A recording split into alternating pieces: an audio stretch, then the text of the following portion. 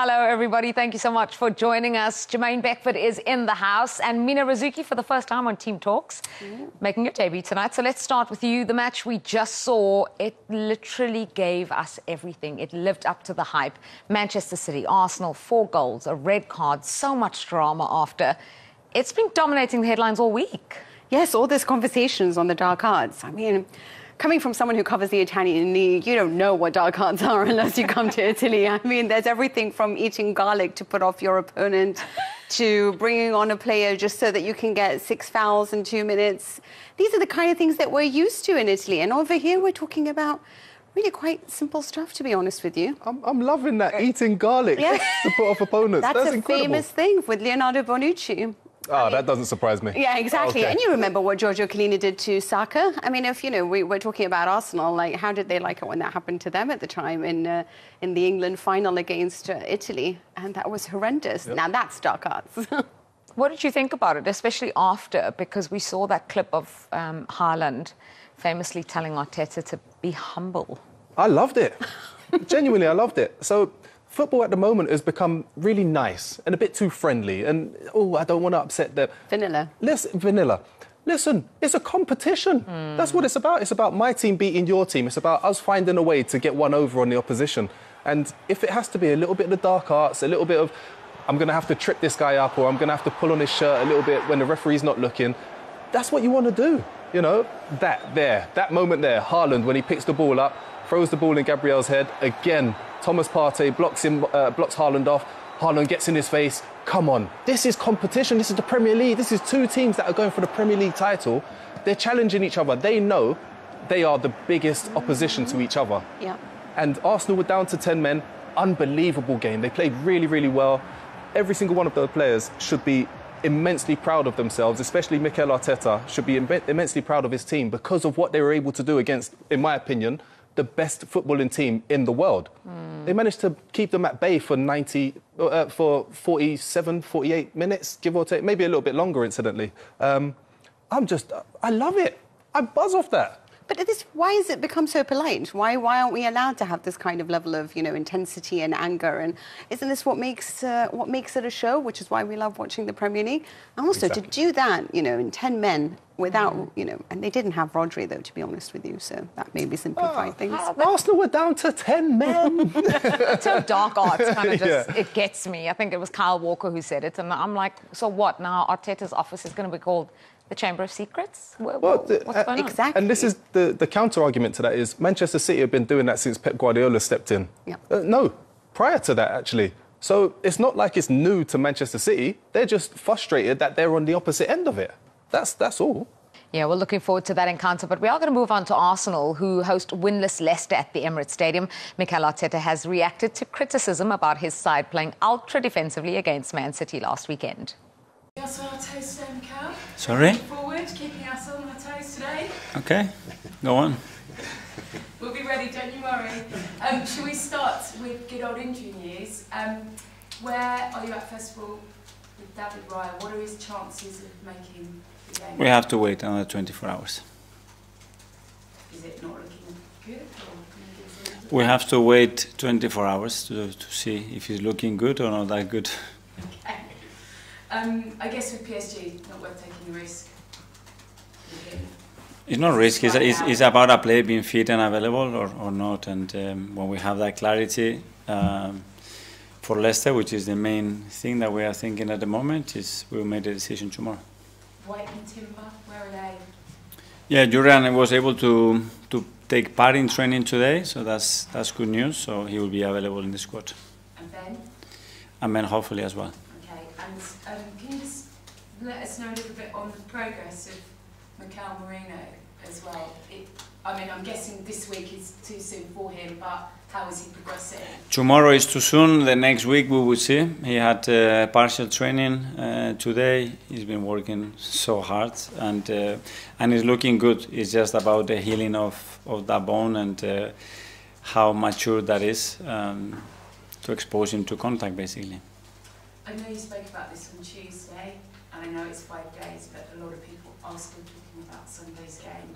After the game on Wednesday, Pep came out and said that you two texted and that there was no damage to your relationship after what happened on Sunday.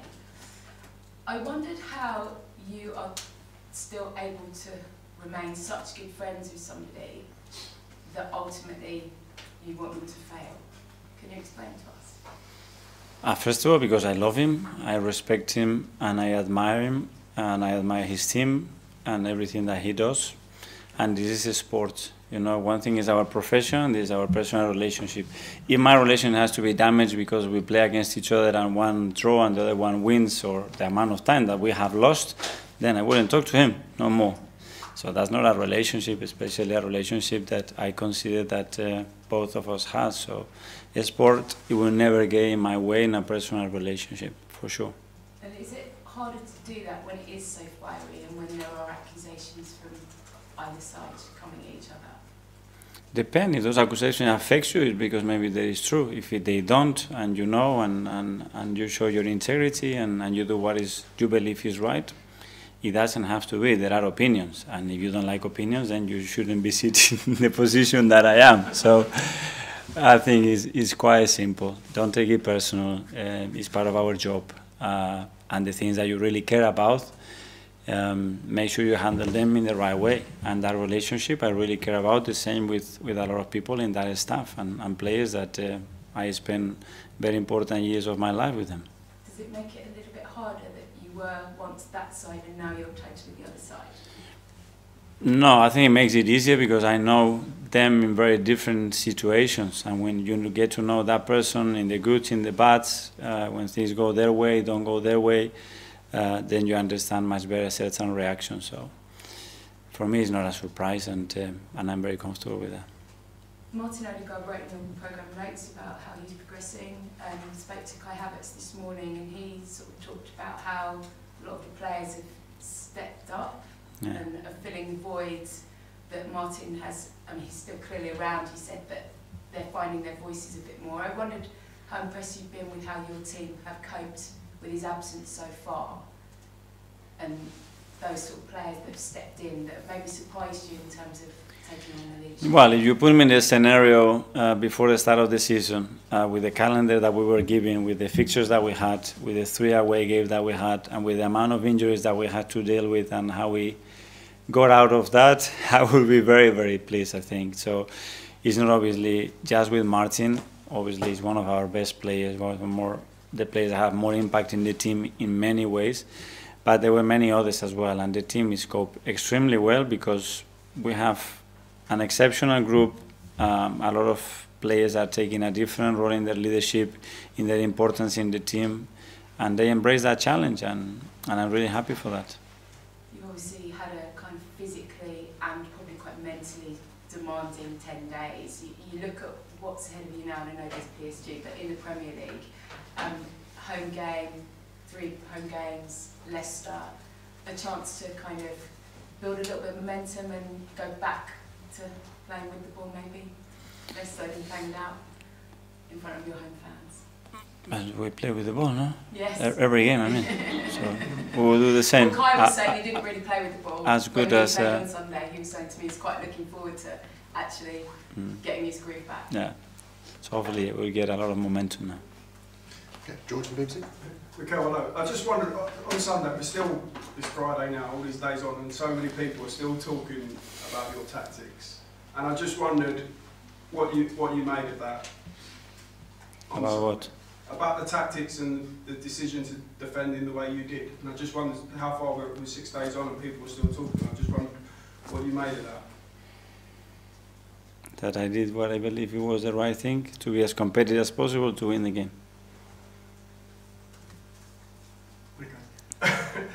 Roy Keane's had some strong comments to say, and Graham Souness in the fallout from that match. Roy Keane said it was a bit of small club mentality. Graham Souness said Arsenal had a bit of an inferiority complex. I just wondered if you'd want to respond to them. No. And just on Darren Bryan, is it fair to say he's a doubt for tomorrow? Yeah, sure. Thank you. Is that it, George? Yeah. Okay, through to Brad from TalkSport. Brilliant. Hi Mikel, hope you're well. considering what you said about David Wright, it could present an opportunity for someone like Neto tomorrow. I wondered what was it about him that made you decide that he was a player that you wanted to bring into the squad this summer? Well, we had to react very quickly with the departure of Aaron, and we had him in our list for a few years already. He's played in various countries at the highest level in different roles, and he's always fulfilled it in the right way. And I believe he was the right player because, as well, he was in the Premier League. He had experience, and he's someone that we can throw there in any moment. In years gone by, people have talked about Arsenal and said like defensive side of things has been the club's weakness. You fast forward a couple of years now, you have one of the best defences in the Premier League and world football. Apart from hard work in training, what's been the key to get this side to be so organised defensively? It's the player's mentality, basically, how willing you are to do certain things when you are out of possession, and how do you feel about them, you know, if it's a sacrifice for the team, we are talking, I'm using the wrong words, you know. So if it's adding something special to the team and contributing to that and loving it while you are doing it, then it's something else. The outcome is very, very different. And obviously a lot of work from the coaches, from the players individually, and keep developing those relationships. And then it's about building trust as well within the team, within the squad, that in many phases, whether it's in high press, when we are deeper, on many of the situations that we have to face during games, that we are comfortable to do that. Available? No, we had a few bumps and bruises from the game against Everton. A couple of lads didn't quite make it for availability for the game on Tuesday. Everybody got through the Tuesday game okay. So yeah, the boys will be out a little while, including Yannick Vestergaard is still not available for the weekend. So we were as we were really, no change from the last Premier League game. Well, if we could just touch on quickly on that game at Walsall. You spoke afterwards about the frustrations heard from some supporters during that game. And needing perhaps to earn some credit with them. We all want to feel loved. So does it affect you personally when you hear things like that? Well, I think like as a manager, you're never too far away from challenging times, from criticism. You know, sometimes it's fair, sometimes it's unfair, and that's just the life that you have to live. And for me, I've always said if you don't like that, then you know don't take these jobs in the first place. So you know I accept that. I think as I said, I'll just repeat what I said the other night. I will always try and understand fans' perspective and opinions. And my first initial reaction is not to be too defensive. Is to see the rationale of why I feel it may be the way it is, and then in the end try and do something about it. So I'm no different to anybody else in terms of like I said, never being too far away from some questioning or criticism or challenging. And if it's at my door at this moment in time, then it's one I accept. But I also see it as in these moments as a good opportunity to show the real. So the real me in this case, to show how well I want to do here, how strong I am as a character, and obviously you want to show how good you are as a coach as well. So it's easy to be really visible and to talk a lot when things are going well. I think the real leaders and strong characters are the ones that face up to difficult times. And if this is one, then here I am, and looking forward to. To continuing to work hard and to get ready for these big games that we're playing in the Premier League, and trying to thrive on the challenge of it. So nothing's changed in terms of getting back from the game the other night and the preparation for Arsenal on the weekend. In terms of our work ethic and our application, I've said every time we've spoke, I say to the players every day, their attitude and application, the engagement's brilliant. We've just got to try and keep building, because that's what we're trying to do to get the results and performances that we want. But as I stand or sit here now, I've never been more determined since I took the job than what I am now to do well. And in the end, that's what you want to do. Supporters pay a lot of money. If any reaction you get from a supporter is authentic, is because that's how they feel about the football club, and you have to respect that. I'll never get too high from praise, and I'll never get too low from criticism. I'll only get motivated to try and improve. And when feelings are not as we want them, then I'll take personal responsibility in trying to change that. I want to go back to Mikel Arteta and his comments there, just because I feel like all week he's been the subject of this dark arts chat. What did people really expect him to go and do at the Etihad Stadium against 11-man Man City when he had one of his players sent off? Do you think he did the right thing? Was that the right approach to go there ultra defensively? Absolutely. Yes. Look, again, we're talking about Manchester City, who create a wealth of chances against the best of oppositions with 11 men. Arsenal are down to 10 men. Why would they not go on the defensive? Why would they not protect their lead? Why would they not frustrate Manchester City as much as they can and bring out this so-called dark arts? I think it's genius from Mikel Arteta. I genuinely do. If he goes and says, right, we're going to go attack versus attack, Manchester City are going to blow them out of the water and have a fun time doing it. It's probably going to end up 6-7, 8-1, 8-2, sorry. Arsenal are not silly. Mikel Arteta's not silly. He's looking at the bigger picture, long term. Look, if they get a point out of this game, which they did, it's a point closer to where they want to be come the end of the season. But that also says to me that Arsenal are at a different level now. Pep Guardiola understands that Mikel Arteta, he hasn't got his number, but he knows what it takes to be a Premier League champion because of the way he played that game. I don't blame him one bit. Obviously up to the defenders to score the goals in that encounter. A defender as well, Gabriel, scored against Man City and he scored against Spurs. Arsenal and these corners that they seem to have worked out, they have this routine down pat right now, the danger at set pieces. Yeah, they're absolutely a dangerous set pieces. And you have to applaud them for it. I mean, there's got to be at one point where it's such a narrow angle that they've got to set it perfectly. And you know that it was a copycat because they had one just before it, which they missed. But then the second one, every time you see Declan Rice go to the corner flag and you think to yourself, it's going to be another go, and they're just going to go for it. And it's amazing how many people can't defend set pieces really as well.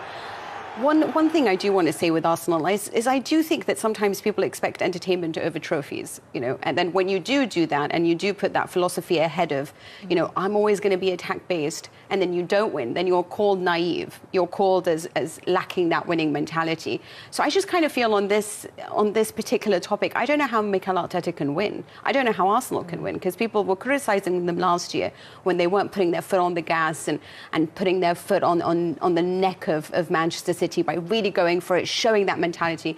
And when they do show that mentality, then they're the dark arts. How do you win? Yeah, been accused for years, I think, of being soft, have Arsenal, and now it's the dark arts. Just 25 goals since the start of last year from set pieces. Critical now as well with their main creative force, Martin Odegaard, being injured. But they were still able to create opportunities and chances. Now they're having to rely on Gabriel Saliba. Incidentally, another stat for you. I think since Gabriel signed for Arsenal, he's the top defensive goal scorer. So, you know, that just says to me that from set pieces, they're a threat. And that's it. It doesn't have to be pretty. It doesn't have to always be through Saka or, on the other side, Odegaard or Sterling. Sometimes you can go a little bit more direct, go back to front, put crosses in the box and get the big players attacking it aggressively. Or just give Riccardo Calafiori the ball and he can show you what he can do. There you go. I mean, he's a goal-scoring defender, right? And if you just let him go and have fun on the ball, he can show you. I mean, he already did it. Yeah, unbelievable, that goal. What a way to announce yourself. Calafiori, obviously some talk about Kyle Walker not being given enough time here, but this is the build-up to that goal. First goal for him in Arsenal colours. What a game to do it in. What a way to score. Just sensational, Mina. It was. And sorry. Thanks, Mina. Yeah, you're welcome. Oh, sorry, go for it. But that is honestly, no, you go for it, because you can tell me exactly how that scored as a striker. That's a really, really difficult technique he just showed there. Opening up his body, whipping the ball hard, high over the goalkeeper. Really, really difficult. Absolutely fantastic. But going back briefly, very, very briefly, to Kyle Walker being out of position, he had more than enough time to get himself in position. he was more interested and more intrigued into having conversations with his defensive players rather than getting himself in position. I just don't think anyone thought Calafiori was going to manage that rocket. Yes. Yeah, unreal. I want to talk about goal scorers because Leicester go to the Emirates Stadium and Jamie Vardy loves a goal against Arsenal. We can roll back the years and see some of his goals that he scored against Arsenal, and he goes back to the Emirates Stadium now. A striker that was once linked with Arsenal. Yes, and she scored 11 goals in 16 Premier League appearances against them. So we know that when it comes to Arsenal, he's always going to have a shout. But right now, Leicester don't look like a team that can really put together a win against Arsenal with the way that's going, and Steve Cooper sort of fighting for the fans to love him. I think it's going to be difficult. You always have a chance when you have Vardy. You can tell us how brilliant he is as a striker, but in all honesty, I think Arsenal are just too strong for this side right now. Do you want to ask your question to Jermaine? I'm feeling very, very bullied at this moment. I was going to ask you this. Instead of asking me the question, I will let you know that while I was playing for Leicester, Jamie Vardy came in to replace me. I'm not embarrassed by that fact because he's a legend of Leicester City. He scored umpteen goals. I absolutely love the guy. He's hilarious. He's great to be around, great fun to be around. And I wish him all the very best. It doesn't hurt me. I love football. So I want the best for my friends. He is a friend, so therefore, come on, JV. Same again, mate. What a nice Are you going to be cheering on Leicester over Arsenal? No. Okay. Okay. Well, we will hear their predictions, but that comes at the end of the show. We have so much more to come on Team Talks. Darren Lewis and Tim Sherwood are with us to look ahead on this weekend's action. To look ahead on this weekend's action, look back at this weekend's action. Let's get this on the right timeline for a start. I think we're a bit discombobulated. That was breathless stuff yesterday. Yeah. Now, I know you're emotionally involved in it. Yeah. But it was just one of those proper title challenge, end to end, thrilling, bit of needle, bit of aggression. It was good. It was just good. Is what it was. Could you imagine how that would have ended up if we could have had 11 against 11? Yeah. Oh. Because that's what it comes down to. You know, players getting booked for kicking the ball away. But you know. It was a disappointment simply because of that. You know what he got sent off for in the end. And I would look at it from Trossard's point of view. We know that's happened just a couple of weeks ago. So in the current climate, you know you can't do that. And that's what I was probably frustrated at last night, being 2-1 up and then you're losing a man, knowing what City are capable of. How many games haven't they lost there for? 38? I don't know what it is. 48. It's 48. Yeah, see, I tried to dumb them down, but no, 10 more it was. But, you know, in the end, you know, I probably think I'm very happy with the result and very proud of how the boys handled that whole situation. Yeah, they've gone to Manchester City and they've taken a point, and you would think that would be across the course of a season, that wouldn't be too bad a result. It's because of the late equaliser, obviously, but just a word on the game overall, Tim. It was just proper entertainment, wasn't it? I loved it. I thought it was really good. I was intrigued to see how Arsenal will go and approach it, because I felt like they have to go and take 3 points. Because don't rely on any other team to take points off Man City, because it doesn't happen. If you want to win the Premier League, you're going to have to go to your biggest rival, which is Man City, and you're going to have to win. There was a lot of talk before the North London derby. You know, if they lose to Tottenham, if they lose to Man City, the season's over. They very nearly won both games, you know, so they're right in it. They're a different... I think they're made of different stuff now, Arsenal. You know, they've got the best back four, back five, back six with Calafiori coming in there now. He's coming to the side. I think they're title chargers now. I really do. I don't think they're favourites. I think Man City's still a favourites. But the needle in the game was really encouraging for me. I really like that. It's a different spice to it. You know, we've seen Liverpool and Man City. It's all about handshakes and cuddles and, you know, who can outplay each other. You know, this is a different needle. It's great. I love it. It's a throwback, and long may it continue. It has an old school feel to it, doesn't it? Yeah. You can think about all of the old bust-ups and battles between Manchester United and Arsenal, Chelsea and Manchester United as well. We're still talking about the spite afterwards. You've got the viral videos of Haaland throwing the ball at the head of Gabriel afterwards. All of the little videos of Haaland being a little bit naughty with his comments towards Arteta as well, and a couple of the younger players as well. Yeah. And so this is one of those ones. You always know a good bust-up and a good rivalry because everyone's talking about that rather than the football days later.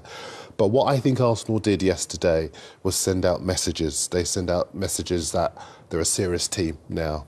no one's ever going to talk about their attitude going to the Etihad again, because they could and should have won the game and would have done if there were 11 players on the pitch. I think it would have been a very different game. I think it would have gone the other way. I mean, that's my personal opinion. What, they would have gone to City? If they would have stayed with 11 men, I think they would have opened up and Man City would have broken down. No, sure. But I might be wrong. But no, I do. But just in terms of the messages, I think Gabriel and Saliba, they are establishing themselves as arguably the best centre-half pair in the Premier League. Although, as Roy Keane said on the UK coverage yesterday, they conceded 2 goals. Yeah, they did. But I think in the context of yesterday's match, that would be true.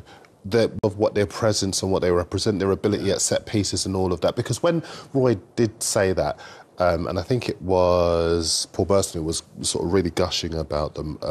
It was Michael Richards.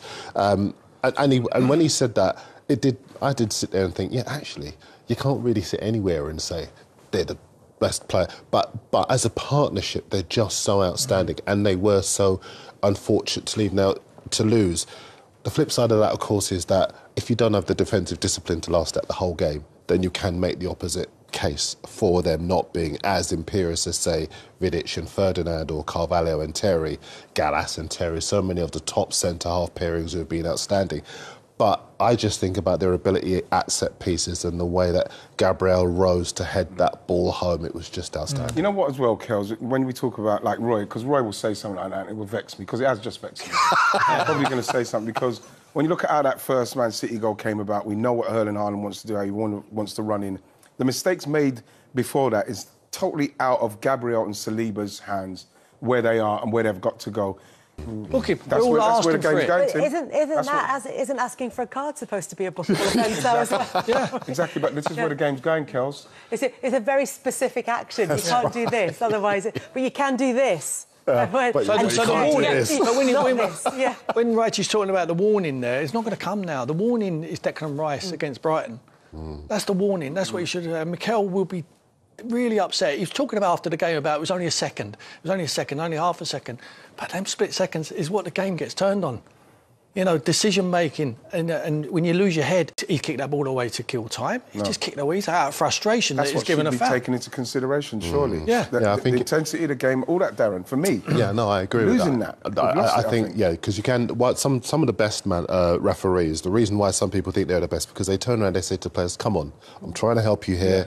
And they're very demonstrative about that. So when you're watching, you know what they're trying to do and say. They're trying to preserve the spectacle. Yes. Once that sending off happened, suddenly there was no spectacle. It was attack against defence for the remainder of the game. It was an amazing fight from Arsenal. Well, yeah, but are they fighting a bit too much? That's 17 red cards since Boxing Day 2019. Yeah, but if we're going to go into that kind of stat, Kels, then we have to go back and look at how those red cards came about, because that red card for me, that's not a red card.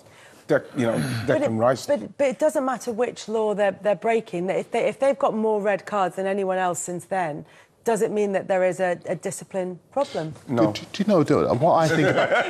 No, it doesn't. No, I'll say no, because, especially, no, Kels, only because of what people are getting sent off for now is something that the game has to try to adjust to. You will get sent off for that, Trossard. Declan, you'll get sent off for that. You know, but like, Doku, you could kick it there and then it could come back here, but you don't have to get... So where's the consistency? But I'm less concerned about the red cards, only because the last time Arsenal had that many red cards, it was when Arsene Wenger's team were winning titles. They were a dirty team. Lots of people say that Arsenal have been, in the last, 15, 20 years, too easy to play against, too powder puff. They're not able to cope. Yeah, son-in-laws, exactly. And they were nice boys, and suddenly, looking at them yesterday, they're warriors, they're monsters, they're all over the pitch, they're physically imposing. They're, you look at the way they're blocking off keepers for their set pieces. And also, there was a long period of time where Arsenal, people would say about Arsene Wenger, he practices attacking but no defence. Where's the defensive steel? Where's the edge? Where's the sharp? Well, that's all there as part of this Arsenal side. And if there are red cards along the way, it means because they are not nice boys anymore, they're prepared to fight and dig in. And if they do get red cards as a result, maybe, but still they're at the top of the Premier League. But then red cards, they don't matter until they matter. Yeah, and what I'm saying, they've had 2 red cards this year, and if we're led to believe that yesterday, if they would have stayed with 11, they would have got an extra 2 points. At Brighton, my belief, they would have won that game at home to Brighton if Declan Rice doesn't get sent off. That's 2 red cards, what could have cost them 4 points. And that 4 points is the difference between them winning the league and losing the league. Yeah, I agree. I think only 2 points. You still have to look at the week they've had as well. But there's all, I just to go back to the point, I know you were sort of being funny when you were saying, you know, it's not a problem with discipline because they're not necessarily vicious red cards. Yeah. But is that not almost more of an issue? Because if actually if it's for a hard challenge or if it's for like a, you know, stopping somebody going through on goal or something like that, then that's kind of worth the hit. But what Tim's saying is, if you're getting sent off for kicking the ball away because that's your second yellow, is that not a bit of a waste of a red card? I can't get away from the fact the way the game is now and what you can get a red card for. And yes, you have to think to yourself, obviously, you're feeling that Trossard maybe saw what happened, so you have to kind of relax in the moment and say, right, I could get sent off for that, so I'll just come. But it's not that easy, especially in the game, the time of the game.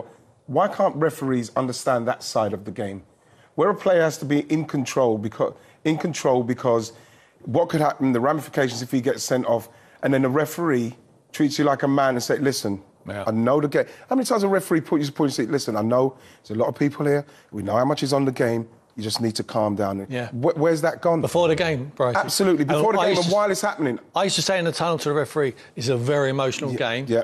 There will be tackles, both from us and both from them. Just keep your cards in your pocket. I used to give them that information when I played. Because I know I'm trying to make them, educate them that this is a high-pressured environment today. Bit different. And when it's a slippery surface, it's a bit slippy today, might be some mistimed tackles, bear that in mind. You know the thing as well, that what would happen as well, Kels, is if people can watch a referee controlling it and say, listen, I know he's wrong there, but I'm not going to book him for that, I'm going to give him a warning. People are used to that. That can still happen in the game. You can still, as a referee, control a game like that and say, anymore. Because we're seeing games. I saw a game the other day. Giving referees leeway leads to more inconsistency, it's only because then you get pressure that gets. Then you get players going, well, he did that earlier in the game, and you didn't book him for that, and yet you've booked me for the same thing. And because we've set a precedent that we're doing everything to the letter of the law. It can't be like that. But the reason that's happening is so that referees are, if they apply the letter of the law, it means that they can't be accused of being inconsistent, which is everybody's biggest gripe about referees. Yeah. It's the one we started off with when we talked about the second yellow for Trossard. And you went, well, what about Doku? What about when Szoboszlai got sent off? Didn't get, a yellow card for kicking the ball away with the same ref in a similar situation. Yeah. You go, well, it's inconsistency that is the most frustrating thing. And the only way referees will say to fix that is to apply the letter of the law. I'm sure the referees want to use some common sense, but they're not allowed to. Legislation doesn't allow them to. The mandate is you stick to the law to try and get the more consistency. What me and Wright is saying is wrong, but we would like to see it like that. But it's not. When's the free move away from the game? Where you know, like referee will book you and they'll go, over there, over there. We had that, and then we kind of seem to have lost it overnight, haven't we? It's more a question than I don't know, because And that's as much for the crowd as anything else. That's great when you're inside the stadium and you can see it's a kind of communication. All I was saying was we can't criticise referees for inconsistency and then say, but we need to make the laws more flexible. You can't have both. No, Charles, I don't think you can. No, but I think that you can use common sense and say, listen. You know, it's Trossard, listen, it's nearly half-time. Now, you just need to cut. I know the emotions are running high. Any more of that, I'm going to have to send you off. You're already on a yellow. Bam, you understand that. Arsenal at that stage were 2-1 up because, again, it was a set piece. And, again, it was a strong physical presence in the box. And a fantastic ball. He played one earlier on where it's very strange to me because Pep talked about how good they were at set pieces. And on the first corner, he headed over the bar, Gabriel, Doku was marking him. I couldn't understand that. And on the second one, they've obviously said, right, Carl, you mark him. And the ball is so good. Once he's made his move, we saw Carl trying to stop him and that. He can't be stopped if the ball is good. And that is what we know we're capable of doing at City. Obviously, scoring the goal what Calafiori scored. We don't normally score goals from outside the box. I was only saying that the other day. But that was a brilliant goal, which we got back in the game because of the referee. Yeah. Right, we got back in the game, but that is what we're capable of, and that is what we've done. And I think, as much as people were saying, if it was 11 men, it would say, I still believe that Arsenal and the new Arsenal and the mentality of this, how deep they're willing to go, I think we beat them. I think we'd have beaten them. I actually... And they were celebrating. I know you disagreed, but... And they were celebrating their draw. Yeah, but this is going back to Rodri's comments from last season, exactly. isn't it? Yeah. Rodri's saying it, but they were celebrating the draw because the emotions take over. They know that Arsenal are on their tails now. Arsenal are up for it physically and mentally and everything that comes in respect to the football. So they're celebrating a draw because they've played for a draw because City have been cautious. And it's straight back to the Etihad for us. And I want to start by showing you the second half stats. I mean, it's incredibly one-sided, as you'd expect. Arsenal with that man less in that second half. But, Farah, if you saw stats like this, you would think that was a very one-sided 5-0, 6-0, 7-0 win for that team, wouldn't you? Oh, most definitely. I mean, 88% possession, 392 complete passes to Arsenal's. You can see it there. 28 shots on goal to Arsenal's, 1 in the second half. I think the only thing you've got is 16 outside the box, and Arsenal didn't have any. But the thing that stands out the most is the 1.4 expected goals from 28 shots. That's low for the amount of shots they're taking. Yeah. Arsenal, we're always going to struggle, but that's quite low for anybody. That's an understatement of the year. I think the one shot was when Havertz went through and he actually was right on top of Ederson and kicked it against him. But the reason why that is so low is because all their shots were such a low XG because Arsenal encouraged them to have plenty of shots from outside the box. Let's take a quick look at what changes had to be made in the second half. It was Ben White came on the field as right of 3 centre-backs, meaning a back five. It was Saka, the captain for the day, that was replaced. We didn't know whether that would mean, they would play a little bit narrower, try and leave one player up front, but we'll show you right from the very first clip that just meant that Arsenal set their stall out in that shape very, very quickly, Leroy. And they certainly did. Look about it, they just left the ball. There was no press. Everybody gets back into the shape. The back five into their shape. And then there's a midfield four. Havertz came in on the right-hand side. There's a back five, all in a line. And then the midfield four in front of them. Martinelli going into the left side, alongside Rice Party and Havertz, who did a great job going back. Well, that's how they started the second half. But they got deeper and deeper and deeper. And at times it was, as we'll show you, it was 6 at the back and 3 in midfield. Then it was 7 at the back. I mean, I thought, you will see it there, look. Martinelli ended up getting deeper and deeper, and I still thought they were comfortable enough, Arsenal. Yes, they've got 3-man midfield, and I thought their midfielders worked incredibly hard, but I thought they were always sort of within the width of their own penalty area. I never really felt that City stretched them into these spaces out here very often. Never really asked them to come out of areas that they didn't want to be in. Yeah, and I thought that was a perfect game plan from Arteta for this second half, because Arsenal know Manchester City like those balls, like to break lines and really thread and hurt centrally. And I think what Arsenal did was compact that central area, and you'll see you just highlighted it. If you hold it there, look.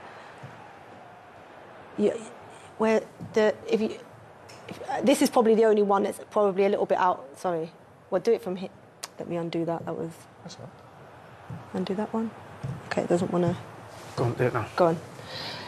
Go from here.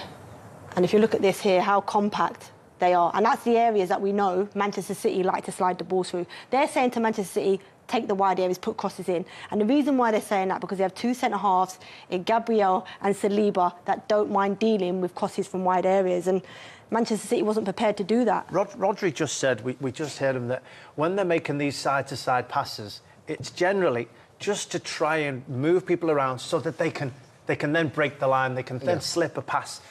Do you think that was Mikel Arteta's inside knowledge that was saying, do not leave this space, do not give up anything, easy passes that break the line. We can drop deep and we can come out to block shots, and but we do it from that kind of position. You're absolutely right, Leon. And his inside knowledge was that when City get into these areas, because we were saying, oh, they need width, but he wants his wide players to be in and around the edges of the 18-yard box. You see there, they allowed Diaz to have the shot, goes over. But look at Doku down here. I think it's Bernardo Silva in around here. Pep actually wants them there. You know, back when we played, we want our wingers as wide as possible, get the ball put in the box. But he wants them to get the ball. So when they're dribbling, they're taking them in the box. And they get into the byline, and that produces... Eventually, they got the goal. But that's what Pep wants.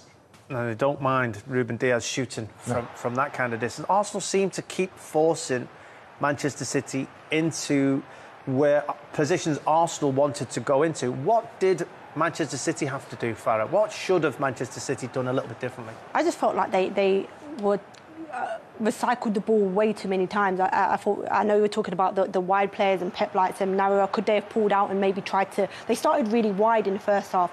Maybe could they have, you know, stretched the fullbacks and brought them out and created gaps, but they certainly needed more movement. It's quite static along the back line. You see, if you pause it here, Manchester City it's quite static, so Arsenal don't really have to think about anything. There's no little darted runs that, you know, in between, maybe if we just make a run and try and drop them off without getting, you know, them unselfish runs we talk about.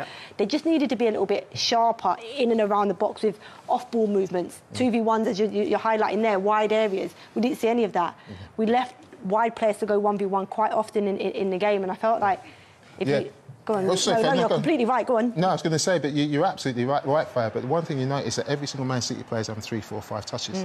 And you know, when you were playing, when Leon was playing, as a coach, you say 1 or 2 touches, 1 or 2 touches. But Arsenal are getting in people's faces. There's number 1, 2, 3, 1, 2, 3. And if you know somebody's taking 3 touches, you know you've got them where you want them.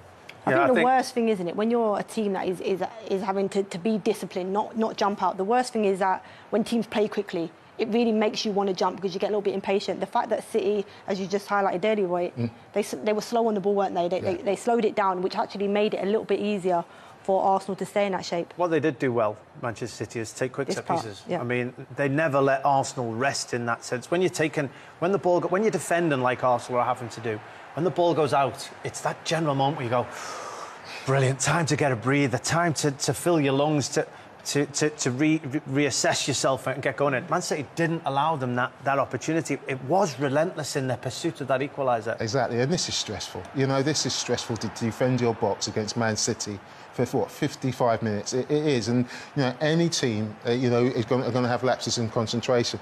And when they did have a lapse of concentration, David Raya was absolutely excellent. Yeah. He'd have been very proud of his team, Mikel Arteta, because he kind of forced Manchester City to have their most shots they've ever had under Pep in the Premier League. 18 shots from outside the penalty area.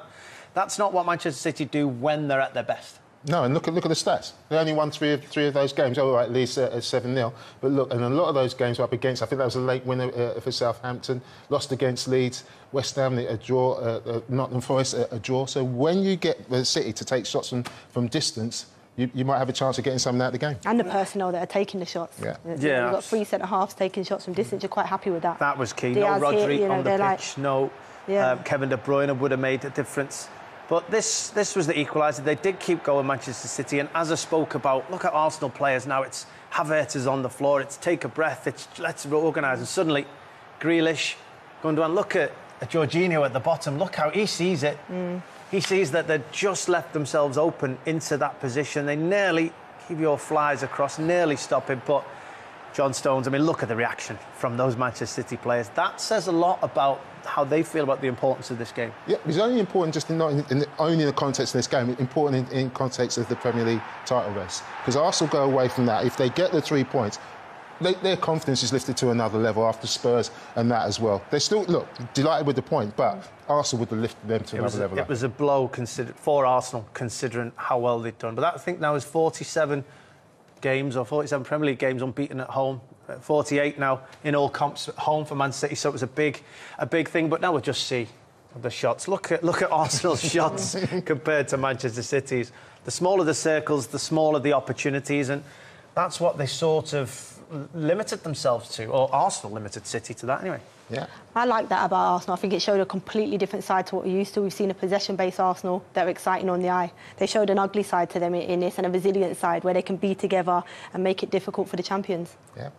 Yeah, absolutely. Well, we'll find out how big a result that will be come the end of the season, and that potential big blow of an injury to Rodri. Well, thank you very much to my guests. That's all we've got.